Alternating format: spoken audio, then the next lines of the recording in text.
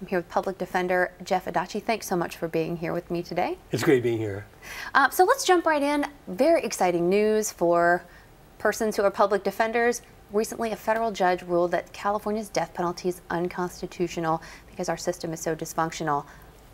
Tell me your thoughts on that, and what do you think is going to happen now? Well, this is a big decision. A federal district judge, who is a Republican, I might add, found that the death penalty in California is unconstitutional. And as a lot of people will recall, there was a ballot measure, a state ballot measure just 2 years ago, which narrowly was defeated, that would have overturned the death penalty and instead had life without the possibility of parole substituted. And so what this decision will do, and it basically says that the death penalty should never be imposed because it is not a deterrent, it is not imposed in any consistent manner, and there's also racial bias involved. So, you know, this is a huge decision. Do you think that Kamala Harris, who is also our state attorney general, who is against the death penalty, do you think she'll appeal? Well, when Kamala Harris was district attorney, she bravely stood up and did not seek the death penalty in a case where a lot of people thought she would. And so she has voiced her personal opposition to the death penalty. So the hope is that she won't appeal this case.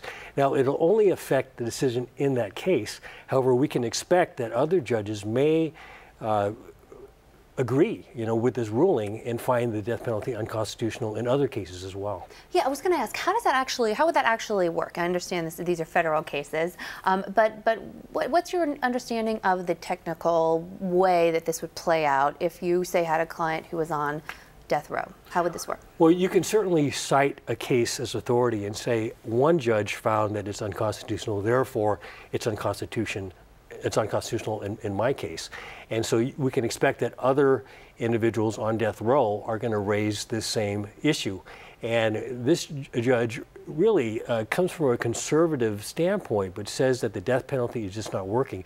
The Chief Justice of the California Supreme Court has also indicated that she does not think the death penalty should be continued in California. So we might be reaching a real critical point in terms of how California deals with the death penalty. So it's huge. Well, to your point, I mean, the proposition 2 years ago narrowly failed. It was the narrowest margin that we've had in the state of California, so maybe we are on the precipice of something.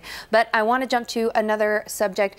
Recently also, federal drug offenses have been reduced. How has that impacted your office, and what do you see coming out of that? Well, people face very severe sentences under federal law. And there is a sentencing scheme that was established years ago. And just recently, Congress got together and they said, you know what, this war on drugs isn't working. We're incarcerating too many people. The United States incarcerates more people than any other country in the world.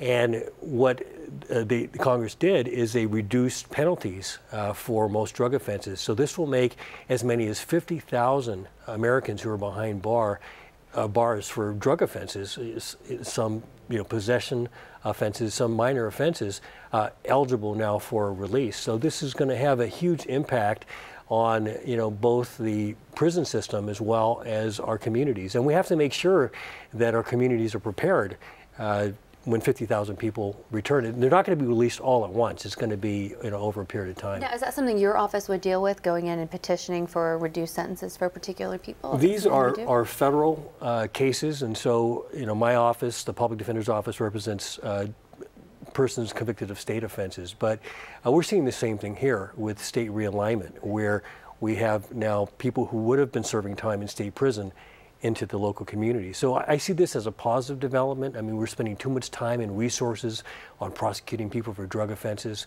So, this is a watershed moment, I think, when you talk about this whole war on drugs and the fact that we have spent billions of dollars fighting a war that can't be won. And at the same time, we're seeing legalization of marijuana in Colorado, Seattle, and other places. So wow, it's a good time to be a public defender.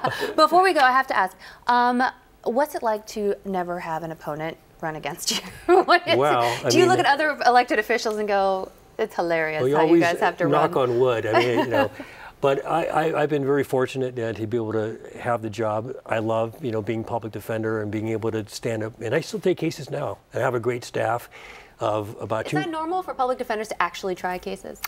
Many do not, but I do. It's important to keep one foot in the courtroom, and so I know what my staff goes through every day, and it's a great job. I love it. Alrighty, thank you so much for being here. I'm Melissa Griffin-Kane with KPIX 5.